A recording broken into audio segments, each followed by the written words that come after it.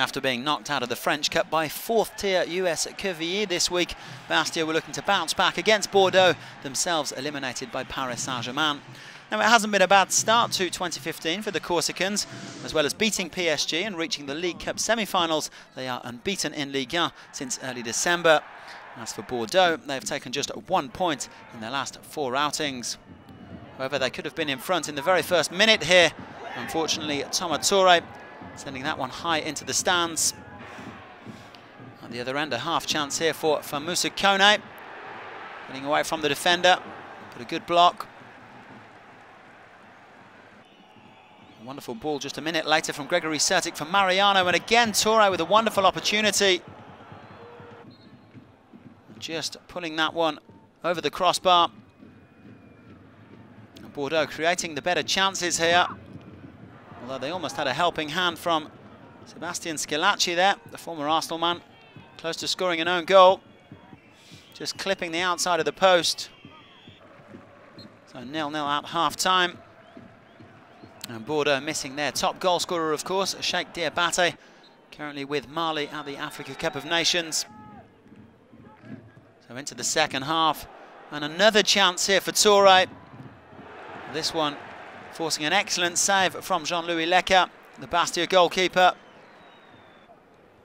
Just not happening for Bordeaux here at Fioriani. The next man to try his luck, Isaac Kiesatelian, their new Swedish signing. 22-year-old forcing another good save from LECA. And things got even more complicated for Bastia as they were reduced to 10 men in the 62nd minute. Their captain, Yannick CAHUZAC, shown a second yellow card for that challenge on Touré. Can't have too many arguments about that one. And yet, in spite of having 10 men, Bastia could have gone in front here. Hervé Ongenda dispossessing Nicolas Palois, but the shot lacked conviction.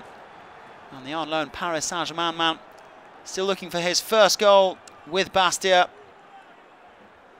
Denied there by Cédric Carasso. Carasso was called into action again a few minutes later.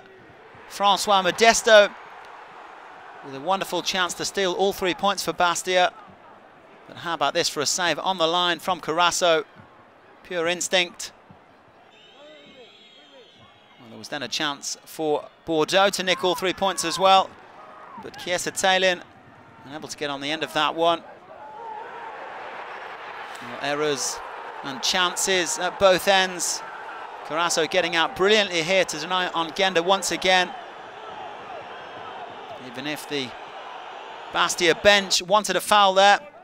And coach Ghislain Printemps being sent to the stands by the referee. And ultimately it finished at 0-0.